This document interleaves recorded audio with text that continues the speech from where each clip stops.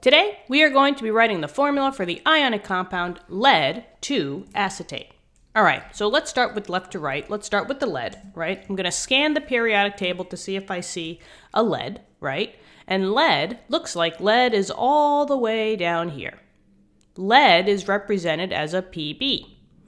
Now, just know that lead is a metal, guys, right? There is a staircase on the periodic table, and the rule is that all elements to the left of this staircase are all metals except for hydrogen. Okay, so lead, even though it looks like it's in non-metal territory, lead is always a metal. So I'm going to put Pb over here. That's what lead is. And maybe I'll put Pb up top here. Now, star lead out, guys, okay? Because lead can be a plus or a -4, but lead is a post-transitional metal. But it's a transition metal, and transition metals have many different charges.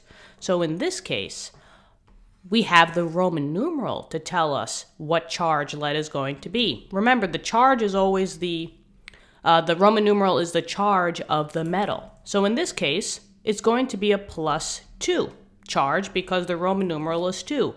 It does not follow the trend on the periodic table. So Roman numerals take precedence over trends. I know it's a positive also because all metals are positive charges. The next component that I see is acetate. I see that I have an ATE ending, and all ATE endings are polyatomic ions. They are not going to be on the periodic table. So for this case, I wrote down what acetate is. Now, acetate you can see in many different forms. You could see it as C2H3O2, you could see it as CH3COO. In this case, I'm going to use this one, okay?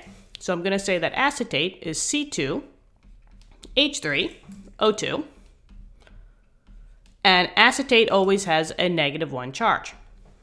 Now, since we have the two charges, all we have to do are crisscross them to just say how many of each component I need in my formula.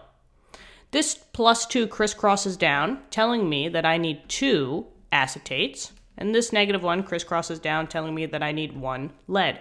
Now, when you do your crisscrossing, don't worry about the positives and the negatives. We're just using these now as like counting numbers. So I'm ready to write my formula. I got Pb. This is telling me that I only need 1 of them, so I don't have to write the 1. But here's the thing, guys. If you have multiple polyatomics, which is what we have here, I have 2 acetates, I need to put parentheses around the whole polyatomic. So I'm going to put parenthesis C2H3O2, the whole acetate, close the parentheses, and now I'm going to say, okay, I have 2 of them. And that's it. You're done. So lead 2-acetate is Pb C2H3O2 2. Thank you so much for reviewing the video. I really hope this helped. Let me know in the comments. Love talking to you guys, and good luck on all your future tests and quizzes. I'm rooting for you guys. Just keep studying hard, and I'll see you in future lessons. Bye-bye.